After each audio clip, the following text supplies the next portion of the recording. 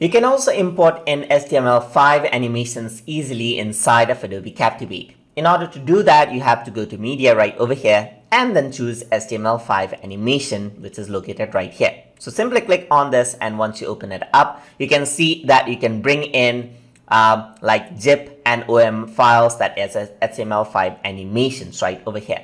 So OM files can be generated by Animate or Adobe Animate for use with softwares like these. So there's an OAM file, as you can see right over here. So I'm just going to open this out, and there's the HTML5 animation.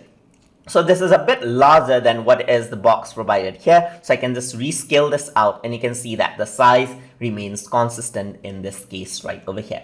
So over here on the properties side, you can see that you can work around with its boarding. You can have a loading animation as well, which is usually what I like to have. And this is it. So you just import the animations in. There's not much things that you can do with the settings or add an effect.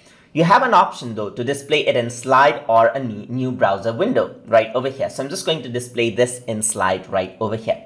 So once I do that, I'm going to preview this as HTML5 in browser because it does not work like in a regular project. So I'm just going to go for HTML5 browser right over here. So now there's a preview of this. So if I were to press play, you can see that the loading is there, and then the animation is there just like that.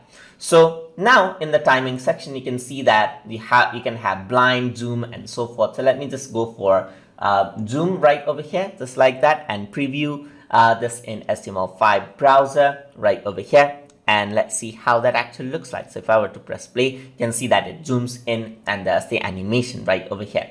So everything has to be done on the other animation software itself if you want to keep it going and so forth right over there. So that's how you bring in HTML5 animations inside of Adobe Captivate. So hope you guys learned something as always. And as always, please like, comment, share, and subscribe.